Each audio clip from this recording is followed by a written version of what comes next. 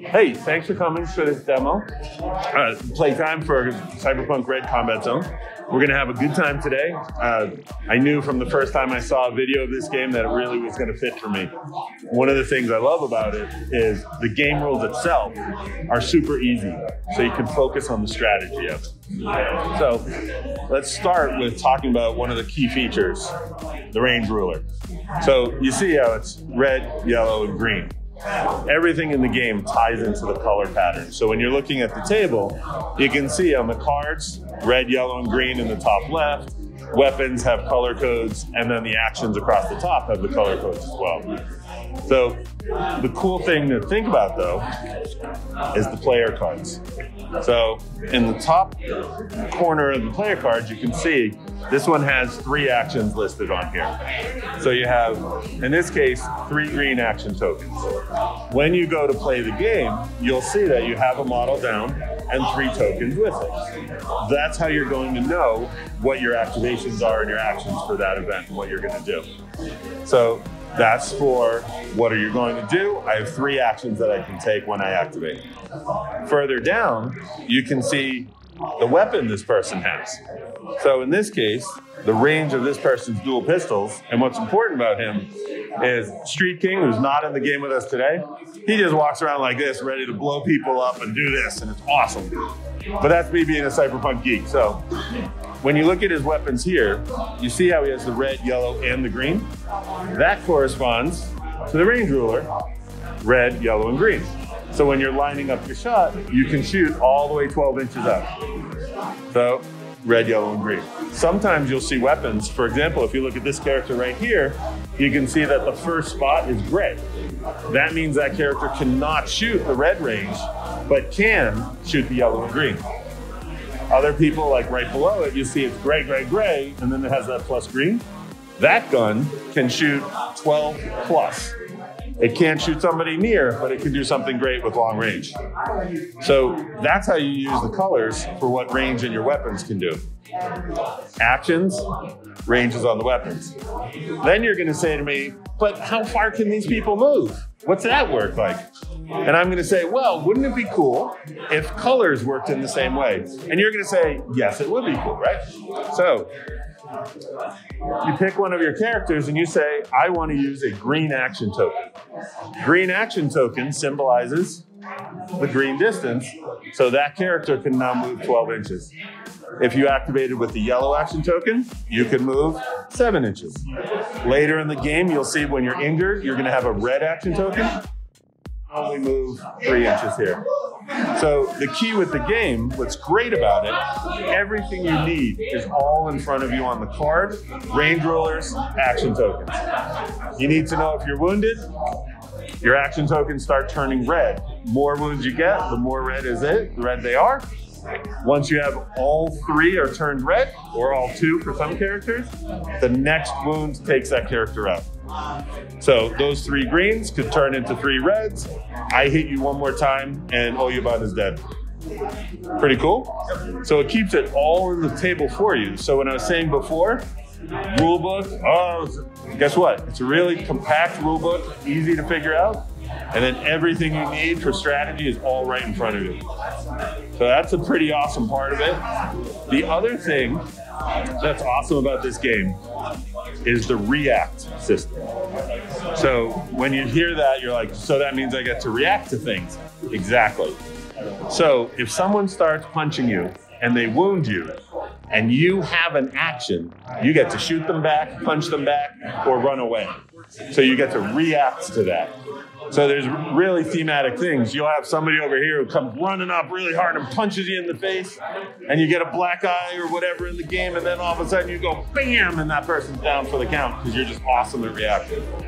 So reacting, if you have that action and you were wounded by the hit, you get to fight back. That's one of the fun features. It keeps the game moving back and forth. So one piece, now you're saying, great, I can react, I can do actions, but how does the game flow? Like, what is it really doing? So here's the key. Obviously, I have my giant player card in front of me. When I'm ready to go, I'm gonna say, I am activating Street King. That means I'm using this character for his activation. And then I'm picking what actions I want to use. So I might have Street King just move green because I want him in a better position. And I save his other 2 actions because I don't have to use them.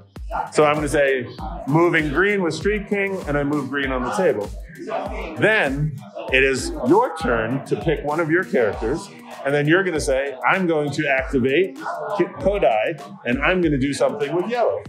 And you have a choice. You have 2 actions. You could do both. You could do one. And then you're going to send it back to me to pick someone.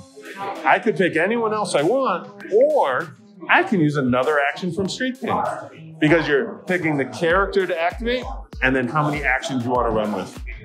So again, it keeps the game going back and forth. You're not sitting here waiting, you move all 5, I move all 5, you move all 5. You move 1, act, boom, I get to move and act again. And then the cool piece is some people have special rules. You hurt my friend, I get to jump in the way and help him. Or you do this, therefore it triggers this rule so my person can help. There's some snipers in this game. A friend of mine says, I saw what you did to my friend. And then all of a sudden the snipers come and get activated. So it's pretty cool. So lots of different pieces in that. Today's demo, we're using what comes in the starter box. We have over here the Tiger Claws, which are like Mafia or Yakuza. Lots of swords, lots of katanas.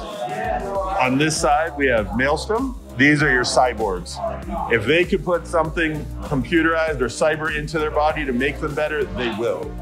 So we have guys with built-in shoulder rocket mounts. We have people with the ability to hack other people in the team. It's just pretty interesting balance because when you play the starter armies, you just have a nice flow where they play off of them, they play off of them, and it's a good first starting pit to play with. Okay. Now, the one thing I want to go into now, and this is really one of the last features of the game, the dice. This is the brain, so I saved it for last. When you pick your action, I am going to use a green token. That tells you what die you're going to use to fire your gun. So if I'm Street King and I'm going to shoot my dual pistol at you, I'm using green, so I'm going to roll green to shoot you. Most of your characters have yellow, so we're just use them in the example. You're going to roll a yellow because that's the actions you have available. We roll, highest one is the starting point, but then you get into the skills that are on the other side of the card. For example, this skill right here, this is the reflex skill. This is, you tried to shoot me and I'm gonna just do this and move out of the way. I wanna jump from here to here, I use the reflex skill. I need to climb a building, I use the reflex skill. Next one is my shooting skill. What's cool about this is I'm now shooting my pistols at you, so I get +2 to my die roll because of this skill. So just using the numbers I laid down, my 11 would become a 13. So that's pretty cool, right? Now, you happen to have this evade. Your 4 would get a 2 and you become a 6. Now I would still hit you and you would be like, man, that stinks. You just hit me, right? Say it, man, that stinks. So when you're sitting there saying that, now here's the cool part. If you look way over on your end, you see those things? Those are luck tokens. During the game, you'll have a few luck tokens. Those are rerolls. You don't want to be hit right now. You have the luck token, you flip, and you did worse, but you get the chance to do that. So you're in a battle to save the world. At the very end, use that luck token, right?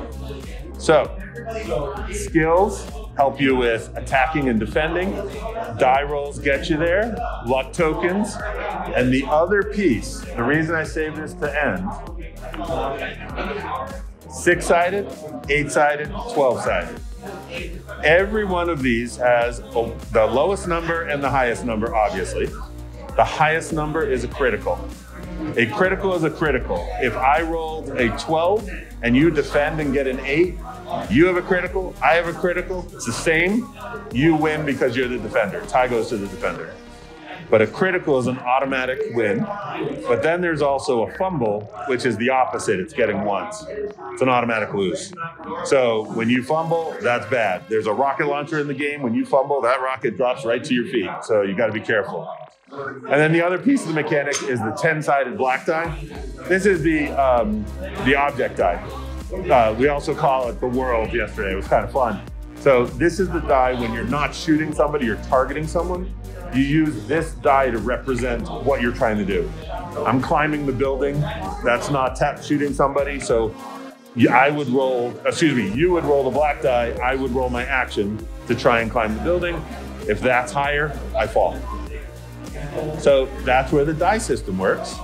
So recapping really quick, 3 colors here, 3 colors on your actions, 3 colors on your dice, 3 colors on your weapons, all ties in, and you have a great time playing with the bendy ruler. And that's the intro to the game. Sound good? Yep. All right.